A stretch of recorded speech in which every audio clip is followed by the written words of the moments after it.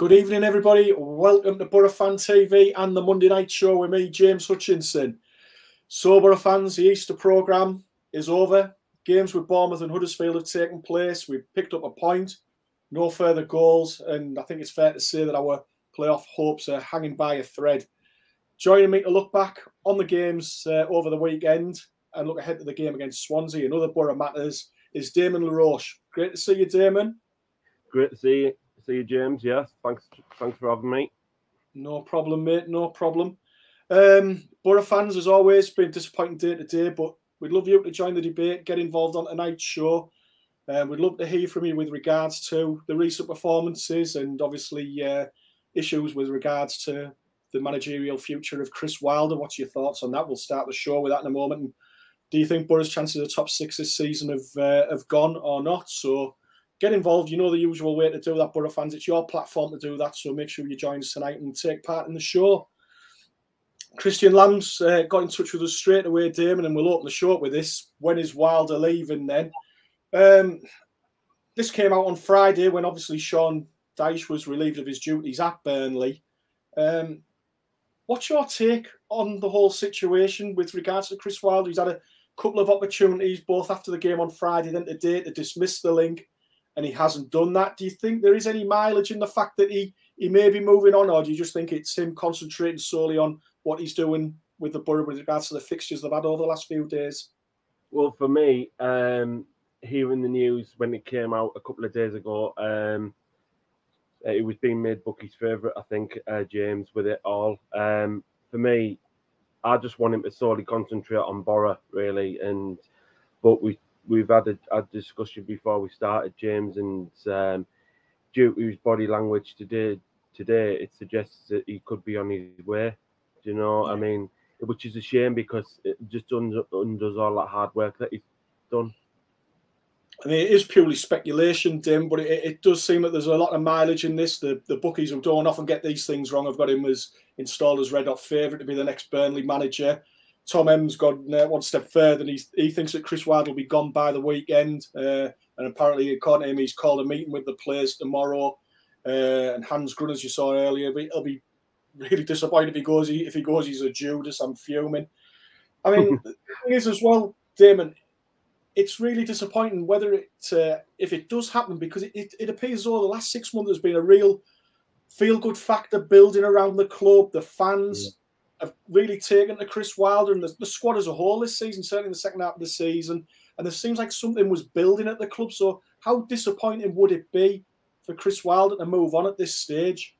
It would be massively disappointing, James, because under Warnock, we didn't have that identity. And when Wilder was drafted in at the right time, I might add, he brought some great results, and we've had a good run in the cup and everything else that goes with it. And I just think the last few games we've run out of steam, and I think his body language today. I mean, we were waiting after the game, and he was in there for ages. We never managed to get, because my dad wanted a photograph. He never managed to get one because he was in for a long time. Whether that he was talking to Steve Gibson, that we don't know, but it doesn't look good, James. That's the thing.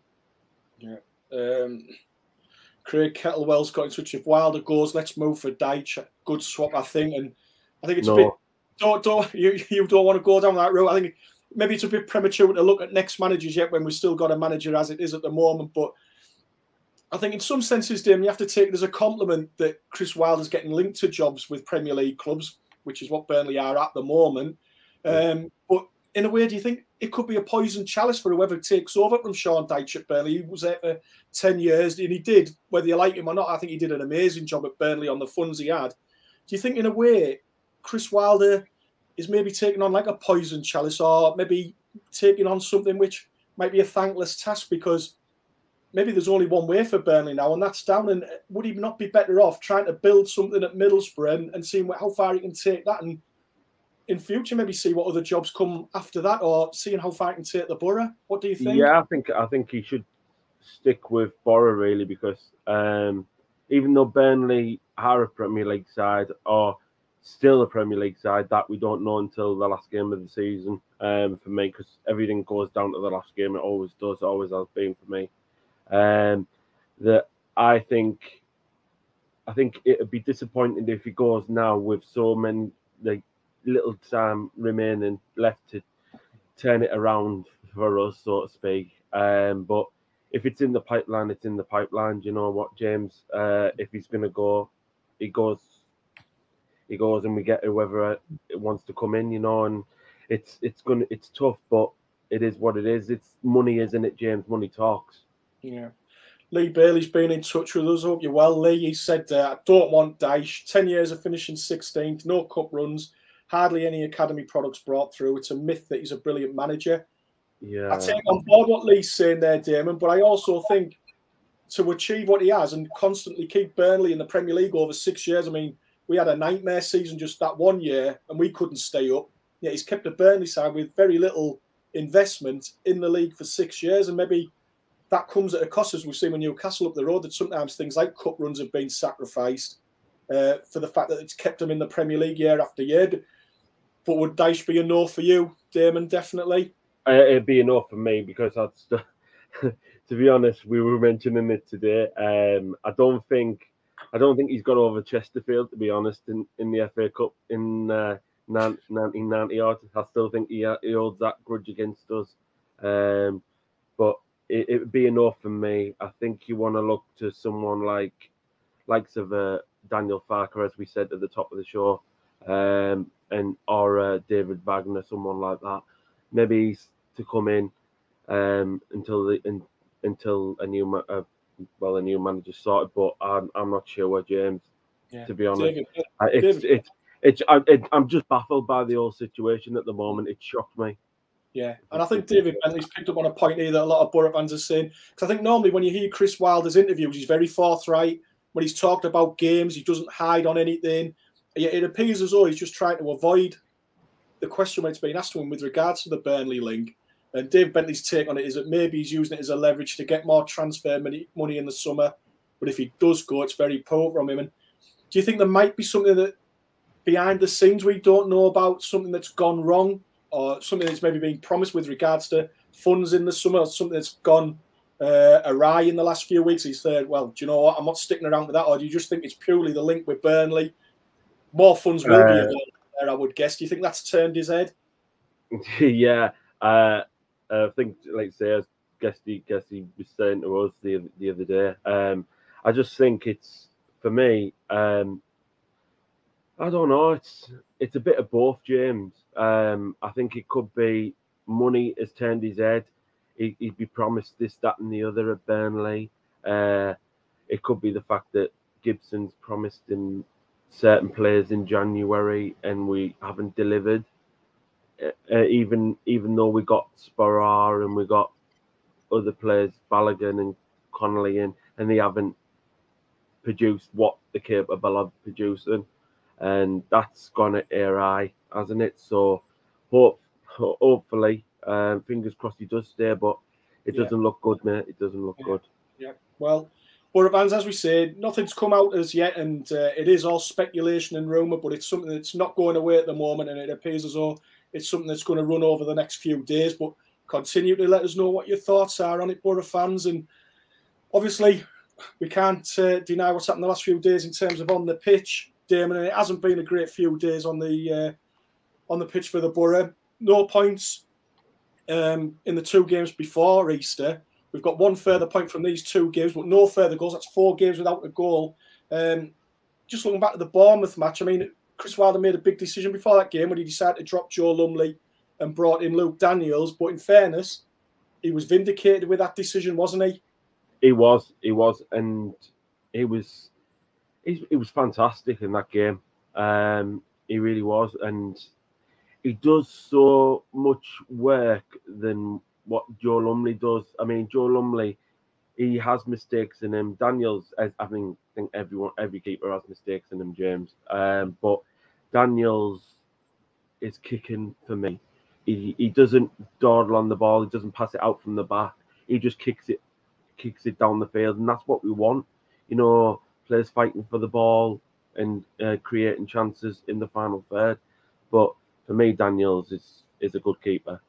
Okay, mate. Just with regards to the managerial situation and all the speculation, Victor Meldrew, I'm sure it's not the Victor Meldrew. I think our season maybe got one foot in the grave after today. He said Deitch would have been all right straight after Pulis because of the type of player that Deitch likes, but we've got rid of all them now. And you think that's another sort of frustration with Boro fans, is that we have a managerial change and everything has to be almost thrown out again, and you're starting up all over again. You're changing the whole makeup of the squad. Wilder's only been here for 6 months, and hopefully he's here for longer. We really all hope that. But if it is a change and a new man comes in, obviously there'll be further changes again, and maybe in terms of the approach and the style that the team play. It's just really frustrating, isn't it, Damon? It is, and it's like, as I said it before, James, when Wilder came in under Warnock, Warnock was losing the dressing room, and it was like the dog and pony show every week with him. And Wilder came in, and we've had great results, James. And it's only the last few games where our home form's dipped. And I think for me, it'd be disappointing just to tear it up into little bits and start again afresh, because it just undoes all the great hard work we've done this season. Yeah. I mean, what is it, John O. Williams? Thanks for watching, mate. He said, why are you talking about him going? It makes no sense whatsoever. As I say, it is speculation, and a lot of people do seem to think that there might be something in this. And Steve Crone's made a good point there, that if he does want to go, if Chris Wilder wants to move on, that's his prerogative. We'll take the compensation and move on. And there'll be little other option at the club. If Chris Wilder wants to move on, there's little point keeping a manager that doesn't want to remain at the club. But it would be so disappointing, because we have heard Chris Wilder say that he's here for the long term. He likes to build on a project, and he sees this as a club where he can achieve things, do things. He's not a manager that walks away from things, yet here we are, 6 months after he's taken the job, and speculation just seems to be growing by the hour that he may be leaving very soon, Damon. Yeah. I mean, the reason why we're talking about it, James, is because he hasn't dismissed it, has he? And that's the huge point, and that's what Boro fans have got to get through their heads, really, that we need to talk about it, because if you don't talk about it, it's just going to linger and linger and linger, and then it'll be one huge thing, and then it'll be a load of backlash from supporters. And we can all have an opinion at the end of the day, and not everyone is entitled to it, but it's just going to, for me, it's just going to undo the hard work that we've already made, and it'd be disappointing. It would, mate. But as I say, we'll keep chatting about that through the show, but we'll go back to the Bournemouth game, mate. And it was a game of very few opportunities, not a great deal to talk about in terms of the match, but I think in fairness, that was due to a Boro backline that was marshalled by a 37-year-old who had another immense game on Friday, and that's Sol Bamba. He was outstanding on Friday, wasn't he, Damon? It just makes me smile every time he puts a Boro shirt on. Honestly, his displays at the back since Dale Fry picked up that injury a couple of games ago, it's been quite amazing. You know, it's what that lad's overcome and beaten. You know, to come back playing professional football at his age, a career ending that sometimes it would end someone's career, James. Is testament to what man he is, and he's a true gentleman as well. In that first half, one of the other talking points in that first half, Dame, was the penalty appeals. There was 2 or 3. Do you think any of them had any mileage in them? Do you think we should have had a penalty on Friday in that first half? I think one penalty we should have had for sure. When I think it was when Isaiah got dragged down he wasn't dragged down. Sorry, that was something else I'm thinking of.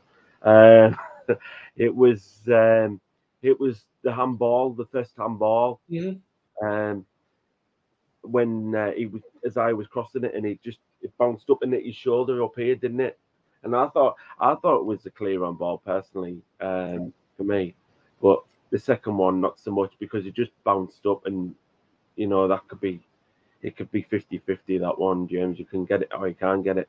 Unfortunately, we didn't get both. So, and as we tried to hold on to that point in the second half, towards the end of the game, Matt Crooks got his 15th yellow card of the season, and with it a 3-game ban.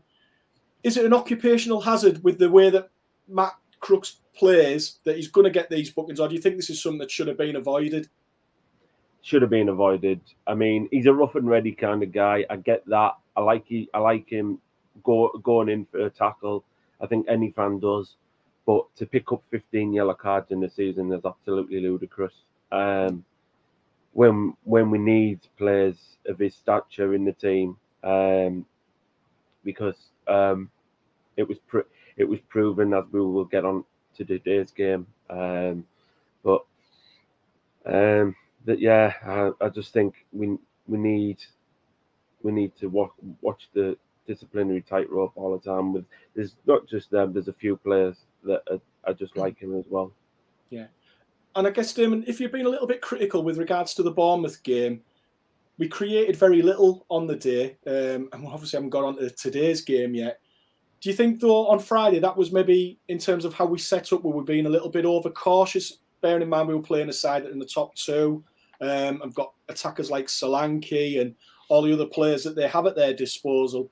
Or do you just think at the minute other teams have worked out how to play against us, and it seems as though they're doubling up on Isaiah Jones, and we have very little creativity in our side at the moment? Yeah, I think it's the latter, what you said, James, with Isaiah Jones. I think the doubling up, tripling up, if you want to so-called say that as well. They found out how to play us. All our attacks come through Isaiah Jones. And when he was missing for them 2 games, obviously he's came back against Bournemouth. He didn't put a foot wrong, and he got us the well-earned point that we deserved. I thought we deserved at least 3 points out of it, but that's just me being biased, I suppose. But David just mentioned, sorry, Dave, just mentioned there about with regards to Matt Crooks, to get booked 15 times in a season is shocking. He needs to do better with that part of his game, and I think probably Matt Crooks himself will maybe hold his hand up and say that some of those bookings have been needless, and he's going to be a big miss. We missed him today. We're going to miss him the next 2 games, but hopefully it's in a situation he's not in again next season. Well, that's it, and it's just one of them things, isn't it, James? You pick up silly bookings here and there, but there's a number of players at the club who've got that fiery mentality, that can love a tackle, likes of Paddy McNair, Johnny Houghton. There can be, I mean, everyone can be hotheads. Let's be honest. If you put on a red shirt and put starring week in, week out, I think you're going to be. But I think it is. I agree with David. His comment there it is ludicrous picking up 15 yellow cards in the season. Yeah. I suppose, lads, there's always a silver lining to every cloud, and some people are taking a bit of pleasure today in Derby County's demise and heading off to League One. Some people might say it's overdue and they should have gone down last season, but they've put up a fair fight. But their time's up in the Championship for this season anyway. Just before we move on from the Bournemouth game, Damon, I think the other frustration with regards to things in terms of the manager and things like that is that we've played Fulham recently, we played Bournemouth on Friday, and it just shows that within 6 months, Chris Wilder's come in, he's made us a really competitive side in the Championship, and it just shows that we're not a million miles away from the top places, and you just hope that, I personally want him to stay at the club, because I think he could do a great job here. He could take us on, and I think have us really pushing close for top 2 and definitely top 6 next season if we don't make the playoffs this year. And is that even more the frustration that you see? We're not far away now, and it doesn't need a great deal of tinkering to get us up there. Yeah, I mean, James, I 100% agree with everything you said. I think what pees me off is the fact being that it just disrupt our season right now, and for the summer transfer window as well, to bring and a full pre-season under his belt, because this will be his first full season in charge of Middlesbrough, because he only come in halfway, I think, for the season. So for me, it just undo everything that we've worked for at this point in time. But for me, I think we're not a million miles off, as you said, James. I think we need a few goals, a couple of goal scorers. If you get that right, decent wings either side, you've got a nucleus of because we've already got a good back line. Just add another one to it, and I think we're good. Yeah. There's a few of our viewers getting in touch with potential players that they'd like to see come to the Boro over the summer. Stephen Crampon's mentioned players like Yorkris at Coventry, who certainly impressed when he played at the Riverside. Lucas Zhao at Reading, who's come back from a bad injury and hit the target a few times for them. I mentioned Wes Fodringham, the goalkeeper at Sheffield United. Again, it's all if, buts and maybes. We've got to see what sort of funds are available to the manager in the summer, haven't we? And that'll be, I guess, dependent on what's sold and what money is available. Well, that's it, James. I mean, are we going to... This is the biggest thing, and I've said it all summer with you, haven't I, with the Jed Spence situation. Is he gonna sell him? Is he gonna keep him? Is he gonna, like, say, we'll look at him? Is he gonna be in the team? Personally, I don't think he will be. I think he'll be sold. Will we get 20 million, and will we waste that? Only time will tell, James. You know, but I hope Wilder's here and he builds what he's already created, because I think, as I said, we're lacking in a few areas. Address them areas and have a good go next season. Yeah. Big Bear's got in touch with us. Hope you're well. Big Bear, he said, feels like we just haven't been quite ready this year. Wilder is a great fit for the fans and the club, and we need to stick together. Next 12 months are going to be super exciting. And that's it, you see. I think everybody's so positive about the club at the moment. And it's something we maybe haven't had over the last 2 or 3, maybe even longer than that years in terms of the manager we've had in. It's been a bit of a grind. And it seems as though things are starting to take off, and it'd be such a shame if we were a bit derailed by a change of management. Hopefully that won't happen, Boro fans, as we say, but we'll wait and see what happens the next few days. But what we can't dispute is what's happened today in the game against Huddersfield at the Riverside. And unfortunately, Damon, any momentum that was gained from stopping the Rock with those 2 defeats, picking up a point on the South Coast on Friday, was stopped dead in its tracks at the Riverside this afternoon. And for the second game running, we struggled to break down a well-organised opponent this time. It was Huddersfield.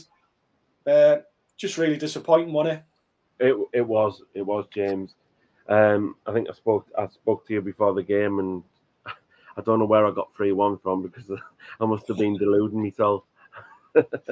But I think today we sort of let them play in terms of we didn't nullify their attacks, and when we did create chances, we don't have that shoot on sight policy.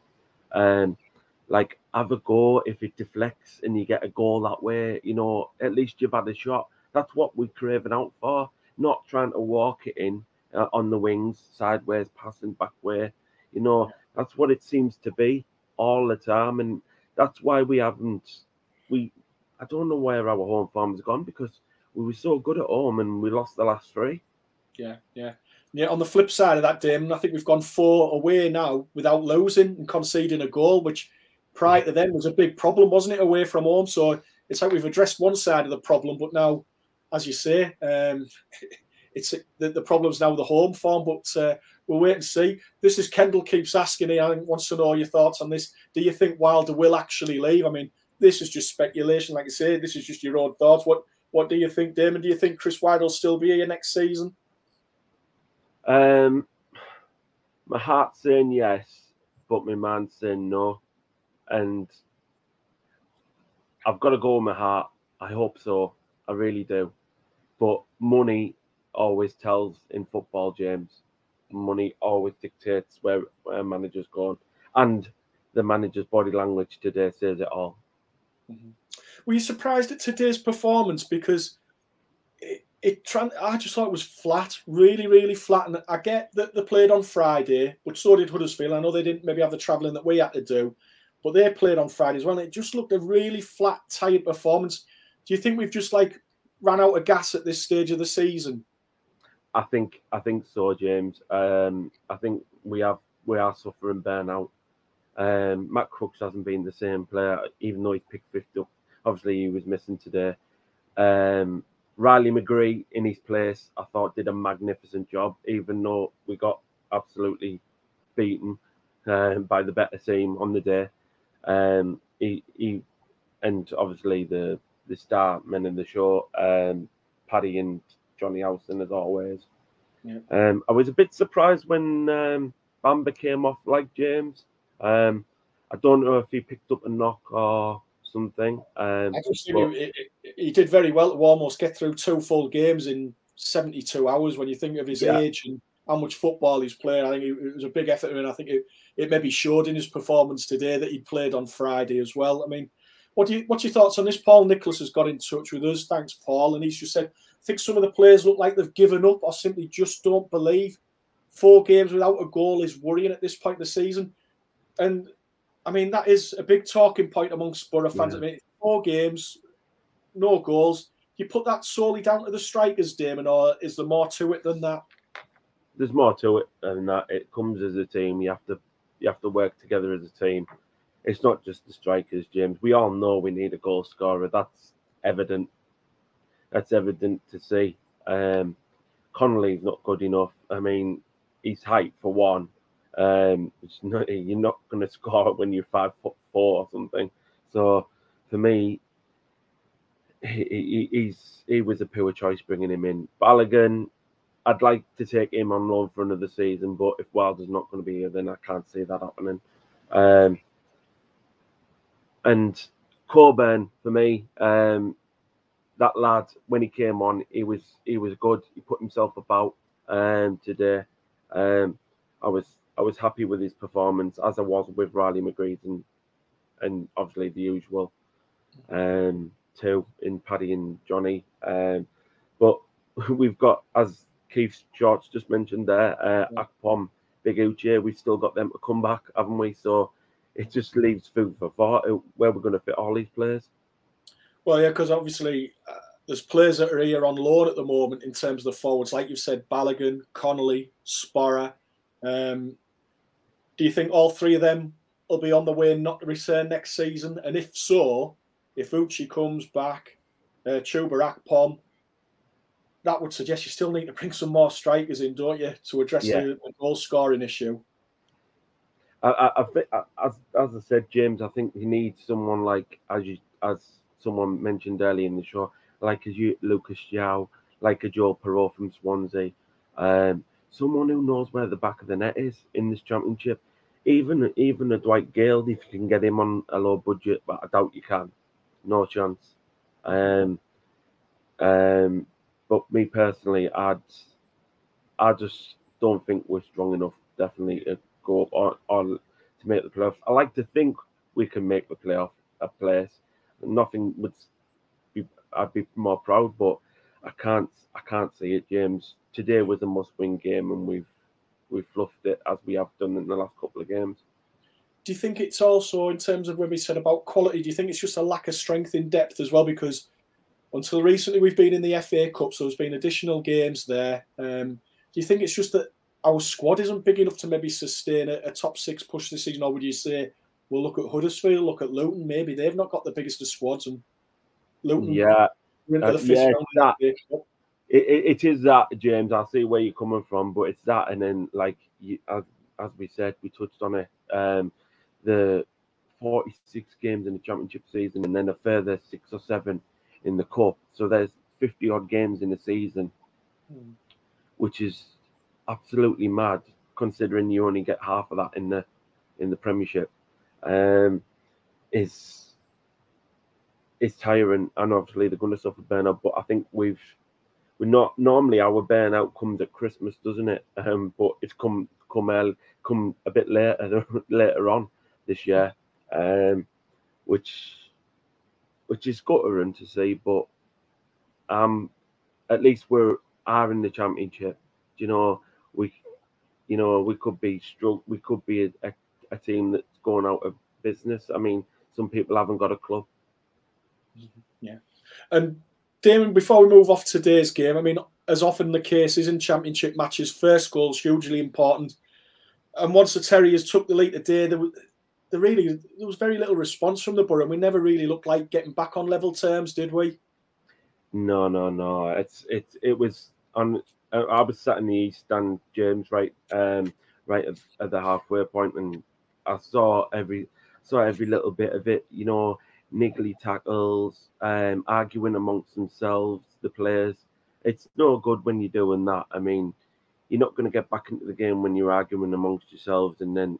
Does that surprise you, Damon? The players were, or do you just think it was the pressure of the game and the occasion, or why did it surprise you? Because I noticed that in the second half, I saw Tav and Boro getting quite heated and having a go at each other on the touchline in the second half. Does that surprise you that the players were getting like that today? Yeah, see, I was right behind that, and I seen that firsthand, and it does surprise me because you think, as a team, you'd be together as one. You know, you need to gel if you want to be in this playoff picture, and you want this fight right to the end. But the fight didn't seem there for me today, James. It really didn't. Yeah, I agree with Michael. There, we could be worse. We could be Derby. But for me, James, the fight wasn't there today. We let them dictate play, and their goal first stand. It's a set piece again. We're poor at set pieces, conceding from a set player. It's just leaving them unmarked. It's poor. Yeah, yeah. David Jackson makes a good point. He said Forest have played as many cup games as us, and they are fourth in the league. And Paul Lewis has also sent in this response. He said we are one of the lowest, or even the lowest scorers in the top 10, and it says it all really. And yeah, I think a lot of people have said, and they've pointed the finger at the January business that the club did, and didn't bring in a new goalkeeper, and the forwards that we've brought in, Balogun and Connolly, it's up for debate whether they've had a positive impact in their time at the club. Do you think the January transfer window didn't work out as well as maybe Chris Wilder hoped, Damon? Yeah. He said he wanted a couple of more players from the Premier League, and he didn't get what he wanted. He's not saying who they were. Obviously, he's not going to. We all know that. But for me, Connolly's not the answer. You're hearing it week in, week out now with the fans. Why is he picking Connolly over? Obviously, he's dropped him today and brought him on later on. But you hear why is he playing Connolly over Balogun and Coburn, this, that, and the other? But only the manager sees what he sees at the training ground, James, each and every week. He sees a different kettle of fish. Like Lee Saliki a few weeks back, he saw something different what we haven't seen. You know what I mean? So it's only time will tell what we're going to improve on. For me, but today was shocking. Yeah. Andrew Smith has also sent in a response where he said, why do we always have problems scoring? We've had numerous strikers at the club and not been able to score goals since the likes of Viduka and Hasselbank. And I think it's certainly an area that's going to be addressed by whoever the manager is in the summer, whether that's Chris Wilder or somebody else. Certainly an area that's going to need addressing in the summer. In terms of where we are at the moment, though, Damon, after the Easter fixtures, in terms of a percentage, what do you assess Boro's chances of being in the playoffs at the end of the season? As I said, I know it's probably not what the answer you want to hear, but my heart wants it, but my mind's saying otherwise. And I think most Boro fans would probably say, no, it's over, it's finished. But I'm going to remain positive. I hope we do. It's all going to come down to the final game of the season for me. But the game in hand against Cardiff, what I was speaking to the fans after the game in hand against Cardiff is the game you must win. If you don't win that, forget it. I think we need to win on Saturday. We need to just get some goals. Yeah, you know what I mean, though, James. Goals. We need to get a win as soon as possible, Damon. I don't think we can wait till next Wednesday. I think we've got to win on Saturday. I think we've probably got to win a minimum now of 3 of the last 4. So it's going to be a long shot. But yeah, as you say, while there's hope, there's still an opportunity and a chance. Paul Nicholas has said January signs are always a gamble, make or break. Wilder needs to get tips off Robson with January signings. Yeah, Robbo definitely had a good January transfer window in '98 with the strikers he brought in. They certainly delivered. And Michael Pellin, thanks for watching again, Michael. He said, bottom line is we need Wilder to stay. and build on this season for next season, then I think we'll be all smiling at this stage next year. Definitely hope you're right on that, Michael. And I think if Chris Wilder was to stay, I think that would be for the benefit of the club. David Ball makes a good point as well. He's saying it was strange that when Balogun was scoring for us in England in the 21s and he was just dropped for no reason. One thing you do is when a striker is scoring, keep him in the team. And do you agree with that, Damon, that you've finally got a striker that's scoring goals, and it was for England under 21s? I get that, but he'd scored for the Boro against Peterborough, then all of a sudden he's out the side. Or do you think it was maybe just Chris Wilder trying to rotate his strikers and keep them fresh with all the games that were coming up? What's your take on that? Probably a bit of both, James. For me, I like Balogun. Don't get me wrong, and if you score and you do keep him in, I agree with that comment there. But as I agree with you, what you've just said there. You need to rotate and keep everybody fit, don't you? And I think that's what Wilder's intention is. But for me, there's two strikers at the club for me that won't be here next season. That's a guarantee for me, and I'll say it right now, is Connolly and Sparrow. Not a chance. Okay, mate. Okay. Well, at the weekend, Boro head to South Wales to take on a mid-table Swansea City, who certainly don't seem to have a problem scoring goals at the moment. Scored 4 today at Reading, but also conceded 4. And they're a side, Dim, that's undergone a bit of a restructuring this season under the leadership of Russell Martin. They like to dominate possession, play out from the back. They'll always give you opportunities, but they're pretty easy on the eye. And also, another tough game ahead on Saturday, isn't it?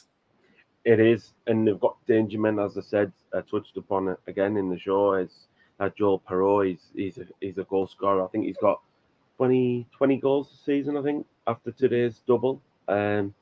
He's a good player, but they've got Michael Afembi as well. Who they've got from Southampton on loan.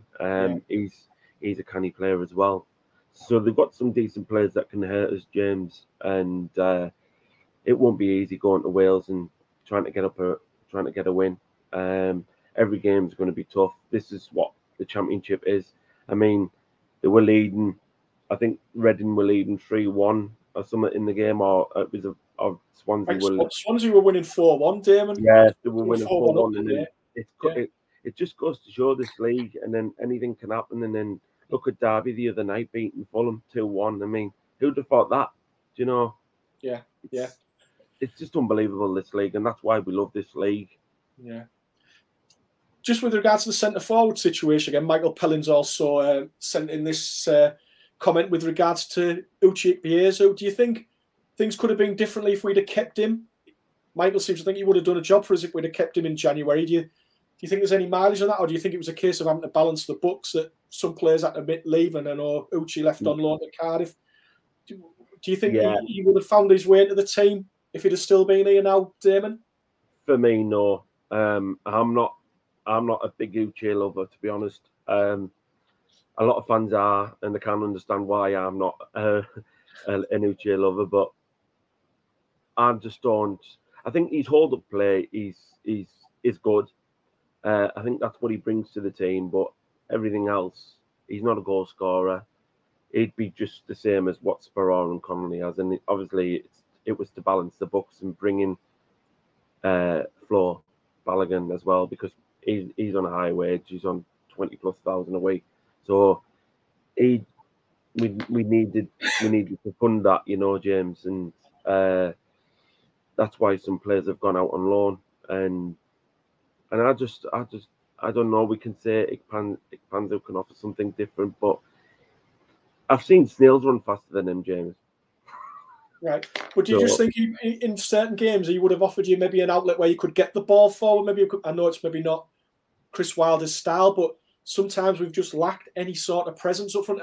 In fairness, today I thought Josh Coburn brought that on when he came onto the pitch, not only with his physical presence but his movement. And I just thought that was lacking in the first half today with the centre forwards. And I don't have an issue with Duncan Watmore because he put a hell of a shift in on Friday at Bournemouth. I was surprised he started again today. But I just thought we had nothing at all. And for me, in some games, maybe Ikpeazu would have given us something. And I'm surprised we maybe haven't used Coburn a little bit more, because we just don't seem to be having any sort of presence or movement at the top end of the pitch at the moment. Yeah, I think for me, Ikpeanzu would have given that hold-up play, but he's probably looked at it and thought, oh, well, look, I've got Josh here. I've got Andras can hold the ball up, which he does in certain games. He doesn't offer now else, but he can hold the ball up. And he's probably thought, oh, well, he's not getting much of a game time, so I'll ship him out on loan, see if he comes good there, and then we'll bring him back and have a look at him in the new season. But that's what he's done, and he's brought Flo in and Connolly, and that hasn't paid off to a certain extent as we would have hoped for. So only Wilder knows he's made errors here and there, but you have to make decisions. That's part and parcel of a football manager. Yeah. Steve up the Boro says Wilder's going nowhere, lads. So yeah, we'll wait and see. It's certainly going to be an interesting few days with regards to the Boro before we reach that match with Swansea at the weekend. And in terms of when we had down there, Damon, hopefully we don't have a repeat of the corresponding fixture in South Wales last season, where Neil Warnock nearly blew a gasket at the end of the game following the performance of referee Gavin Ward, who disallowed perfectly good Boro goals, wouldn't award as a penalty, then gave Swansea a debatable penalty in the final minute of injury time. Hopefully it'll be a little bit different this weekend there. Yeah, hopefully. I think it was George Saville, wasn't it? Going back to it when it wasn't a penalty, which was absolutely insane how we didn't give that because it was a stone wall. I just watched that the other night, to be honest. Again, that game back, and it baffles me, some of the refereeing decisions. And can I just say as well, James, that the referee down in England today, absolutely terrible. He was absolutely shocking. Pulling What the upset you about his performance, Damon? You what? Sorry, James? What upset you about his performance today, mate? He's just everything. It's just the referees, the power. When our players were getting pulled on the shirts and everything, you could see it. But I think Boro made up for that, especially in the second half with that challenge. My God, I thought he was going to get sent off. And Swansea at the weekend, where do you see the threats coming? I know you mentioned Joel Boro there, the Dutch striker they've got. Where else do you see any other threats from them at the weekend? I don't know much about the team, but I think the Michael Afembi is a danger man as well. He's a good player. I think that their wingers. I think is it Oliver Nitcham? Is it the Oliver Nitcham? Yeah, used to be at Celtic. Yeah, he's a canny player. Definitely watch out for him as well. He can punish us. Ex-Boro man Cyrus Christie. Yeah. Just let's do a number on him and get a result. That's all I say. I'm not bothered about which team turns up as long as we turn up and put in a performance. And if we go down fighting and we lose a game, but I just want that fighting desire, and I haven't seen it in the last couple of games, James. Okay. So go on then, Damon. What's your prediction for Saturday? Will we finally see Boro score a goal after 4 games of shooting blanks, or is it going to be more misery? I think it'll be a scrappy 1-0 win. For the Boro? Yeah, of course. I think we'd all take that right now, pal. Definitely. That would be fantastic. Talking of strikers, Andrew Smith said today, the man that got the second goal for Huddersfield today, an ex-Boro striker, Jordan Rhodes, and he said, how good did we make him look today? Shame he didn't play like that for us. And he did play very well today, considering I don't think he's got any pace at all, but he led the line well and he was a handful for our defence. And he does what he's done all through his career. He took his goal exceptionally well, didn't he? He did. I mean, I saw his goal right behind his goal as well, seeing it. I don't know if Daniels could have done better. I don't think he could really stop that, to be honest. I don't even if Lumley could have done better, to be honest. It's just one of those goals. Defence was caught out.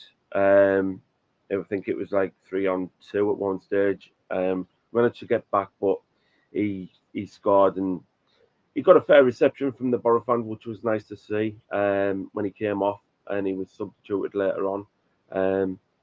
But he didn't, as I say, he didn't put half the performances that he did for Huddersfield that he did today. So it just reminds me of someone else. It was a certain player who's on loan somewhere else. I won't say. Well, Damon, Boro fans, we've reached the end of the show and this week's Monday night show. My thanks go to Damon for joining me. Thanks very much, Damon. Cheers. Always a pleasure, James. And as always, Boro fans, thank you so much for joining us today. I know it's been a bit of a rubbish day with the Boro being beaten and everything else that's going on at the moment, but hopefully brighter days are ahead. Keep the faith. That's what we do as Boro fans. We'll be back next Monday night to talk about all the things that go on during the next 7 days. I'm sure it's going to be interesting and there'll be loads to talk about, not just the Swansea game, but other things off the pitch as well. We'll also be prepared for a double header at home at the Riverside, where we've got Cardiff and Stoke City in the final home game of the season taking place the following weekend. But until then, from us all at Boro Fan TV, take care, have a good week, and up the Boro. Up the Boro.